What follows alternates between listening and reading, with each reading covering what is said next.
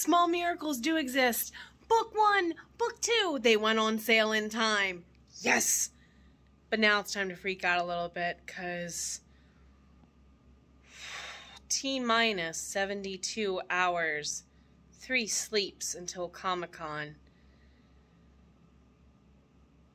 What did I get myself into?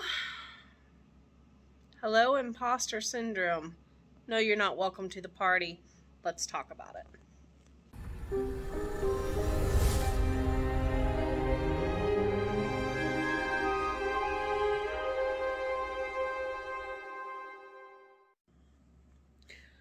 Comic-Con, a dream come true.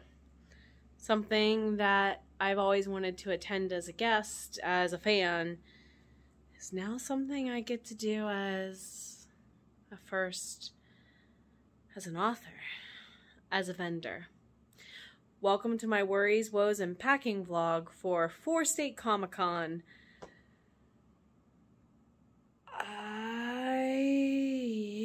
What did I get myself into?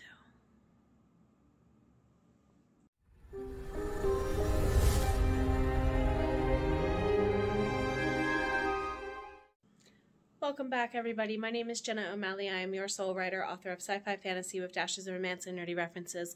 Alongside the raw healing stories my characters weave throughout time and space, I help other souls, such as yourselves, get back to reading and doing what you love to do most. Things that come from the soul. So, fair warning. I have a kitty. So you might hear Moo Moo mewling in the background at me because she doesn't want to take a nap. Yes, I'm talking about you for a moment. And she acknowledges everybody else. So I kind of woke up this morning. It is about 72 hours, 3 sleeps until con. And I literally asked myself, what the heck am I doing?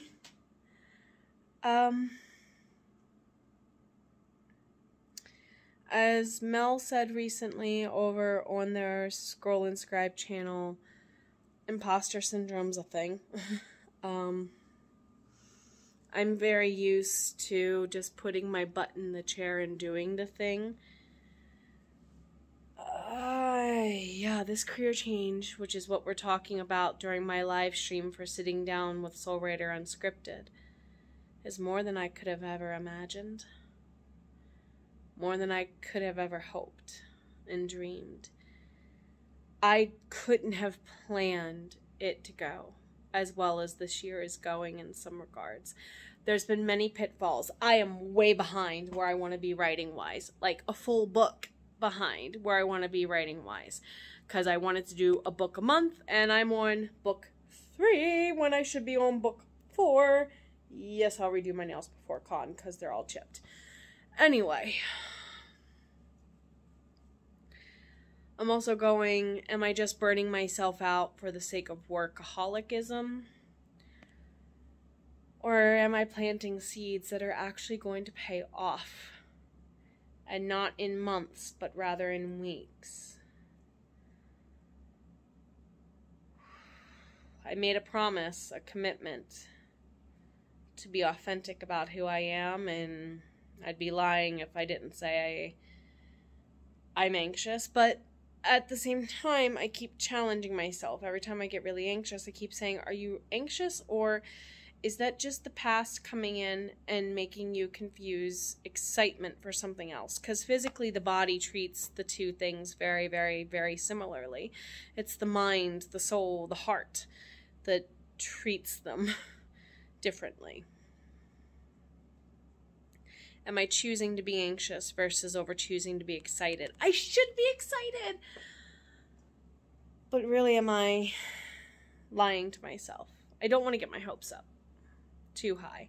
My hope is to sell out of every copy I have. I'm taking 20 copies of both books.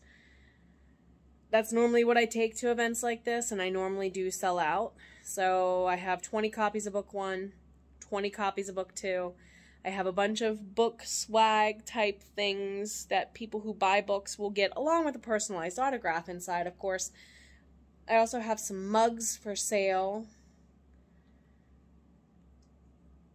I just need to prove to myself that I can do this so that I can do bigger events more often. The last couple of years, I've just feel like I've been planting new seeds every year, tilling it under in the winter, and then replanting again something new until I figure out what works.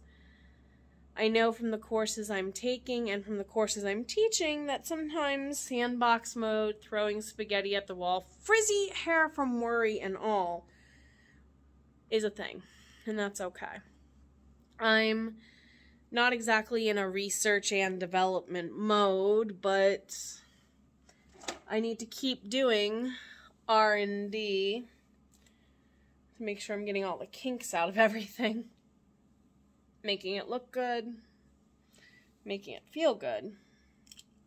So that way, when showtime comes, the stage manager in me can take a step back, and the artist, the author, the creative I really am, can step up, can step forward, can take over the foppish hat. Yes, fans of Malice, I'm going to get myself a Malice level foppish hat one day, as I rightly should. It's going to be fun. Friday night, as part of my writing sprints for Heart Breathings, I'm going to be doing a pack with me for con live stream. I have an event to go to for Beltane. I'm going to need the spiritual reset that evening. So instead of doing Friday night 8 to late, we're going to do true Night Owls mode and start at 9 p.m. and run until 11 to midnight, somewhere in there. Because I got to be out at the convention setting up between 7 and 7:30 Saturday morning, so I'm going to want to get a solid night's sleep, and for me, that's 5 to 6 hours.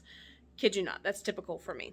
So to everyone who is driving in to come say hello, or if you are in the Maryland, Hagerstown, Maryland area, come say hi. I would love for you to track me down, and if you see this video, say, Ian sent me, okay? I'll know what you meant. Say, Ian sent me. Hugs and love to you. Take care of yourself. You've always been worth it. And so is your voice. Thank you to our lovelies on Ream Stories over at Amaranth's Library and the Myrna Private Collection. Whether you're a human ally, sunwalker, bard, songweaver, merry misfit, or more, thank you for subscribing to our ranks. We thank you for all you do to support us. Want to join our endeavors? Head over to reamstories.com/Myrna Private Collection.